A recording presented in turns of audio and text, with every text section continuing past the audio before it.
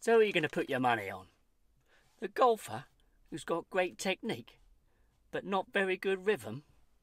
Or the golfer who's got great rhythm but a bit dodgy technique? Where are you going to put your lolly? Well, it's actually a really good question. So, before you bet your dosh, let's find out what rhythm is, what the effect is on your performance, and then we'll look at how to get good rhythm in your golf swing. So, don't put your cash on yet. Rhythm in relation to the golf swing is two things. One, your arm coordination to your body movement, and number two, the sequencing of the movement. So let's look at these two things first.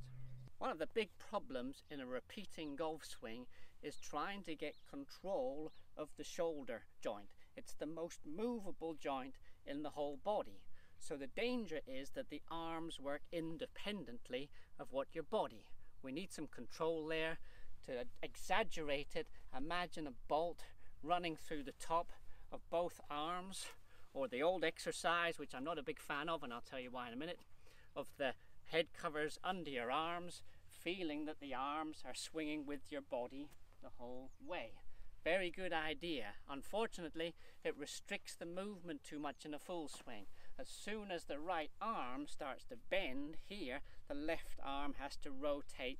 So this relationship of arm on body will not be exactly like that. But it's a very good picture to have in your head, and the start of getting coordination between your arm swing and your body swing.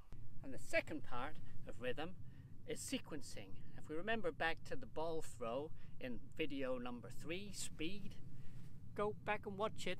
The sequence was trying to work from the ground upwards on the downswing. So we're moving the weight forward, pushing in the ground, rotating the hips, rotating the upper body, releasing the leverage and rotation in the arm.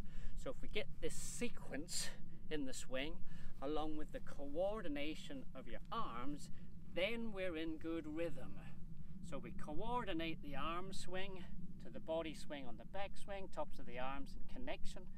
We start moving the weight forward, throwing the club, throwing the ball, whatever you like, pushing in the ground, brings the rotation of the body, and then we get the leverage and rotation of your arms. That's building up the speed through the body, into the hands and arms, into the club head, sending the ball long and straight. So if we haven't got good rhythm, then we haven't got good coordination between your arm swing and your body swing, often classic chicken wing positions.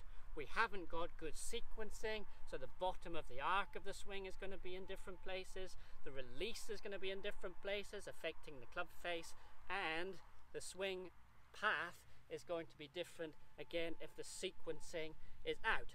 So we don't get good consistency if we haven't got good rhythm. So that's what rhythm is, and some of its influences, but how do I get it? What do you mean I haven't got it? Rhythm tip number 1, grip pressure. On a scale of 1 to 5, 1, 2 loose, 5, tight as you can. Number 3, start to finish, 3, 3, 3, 3. Encourages good arm to body coordination, good sequencing. Rhythm tip number 2, breathe. We can do this in a number of ways. Backswing, breathe in, downswing, breathe out, or we can breathe out the whole swing.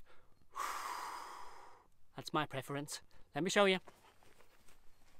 Backswing, breathe in, downswing, breathe out. Obviously in a rhythm.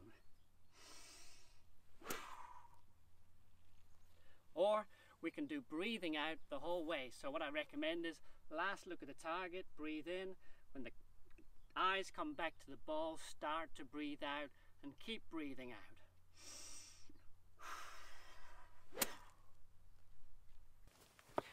Rhythm tip number 3, here's a funny one. Keep your cheeks and your tongue loose. Okay, and the mouth slightly open so the breath flows.